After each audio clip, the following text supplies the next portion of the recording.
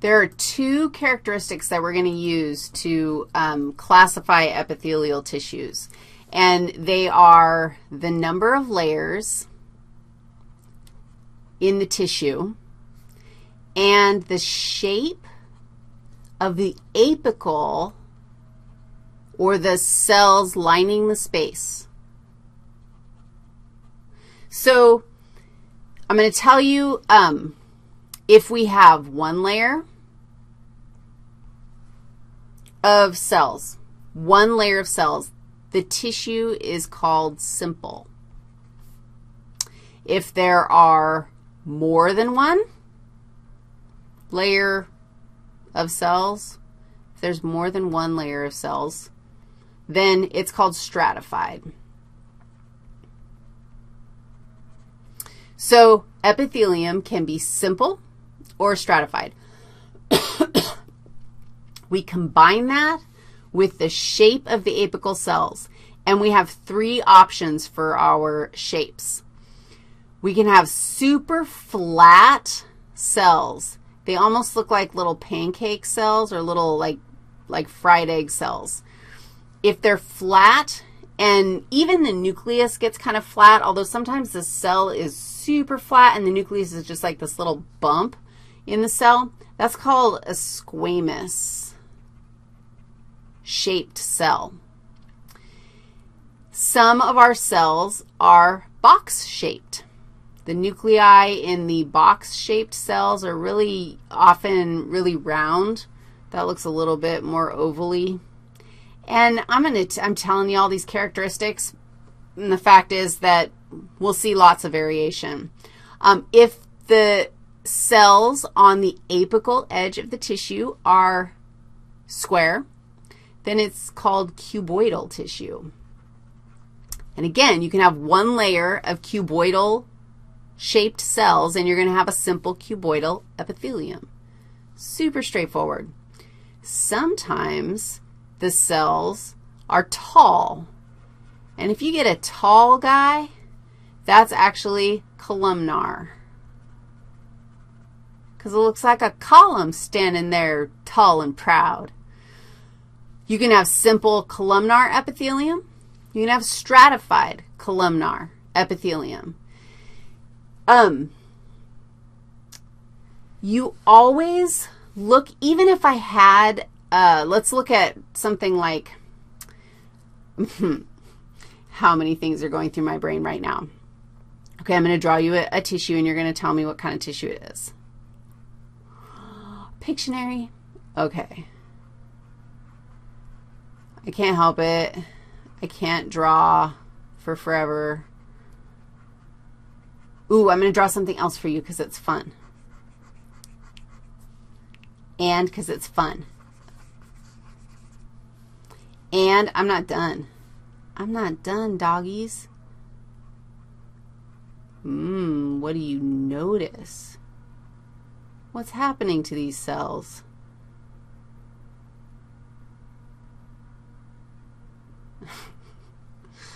Oh my gosh. I will not tell you what hour it is in the evening or how tired I am.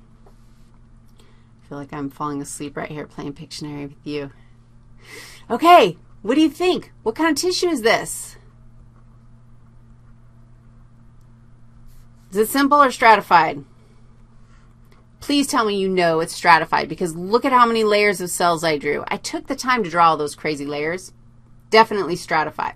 Now, what is the shape? Squamous, cuboidal, or columnar? Is it columnar? Definitely not. Nothing columny here at all. Cuboidal? There's some cuboidal cells. Squamous? There's some squamous cells. How do you know which one it is? It's stratified something, something. Where's my apical edge, my friends? So what kind of tissue am I talking about? Stratified squamous epithelium. It's that straightforward. I would like to, what I'd like you to do is check out your lab handout. That will tell you the 6 kinds of epithelium that we're going to know. Stratified epithelium, we're only going to look at stratified squamous epithelium. Stratified cuboidal and stratified columnar do exist. They're just not that common in the human body.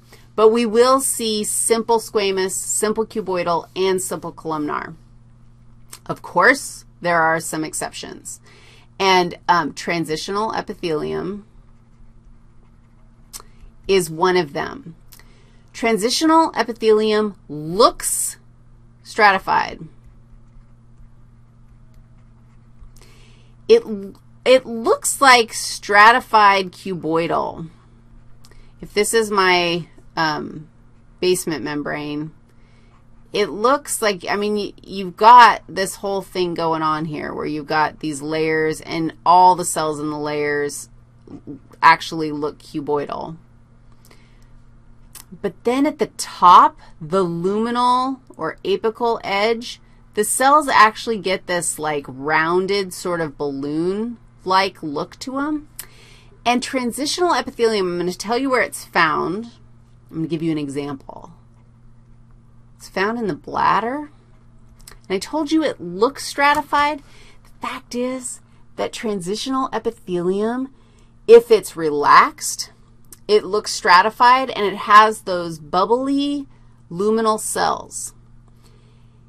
In the bladder, if it's not relaxed and it's filled instead with fun things like urine, it actually stretches out. This is a stretchy tissue, and it stretches out, and it actually looks simple. So it's a bizarre tissue depending on where if you get it relaxed or you get it not relaxed, then you might be confused. But I will always show it to you in relaxed form with these really distinctive, bubbly, luminal cells. The only thing you could confuse it with is stratified cuboidal epithelium, and we're not going to be studying that in this class. So if you see something that looks like stratified cuboidal, follow these rules, call it transitional, because that's what it's going to be. The other tissue that's unique is one that's going to look like this. It's actually simple. Okay, but it's called pseudostratified.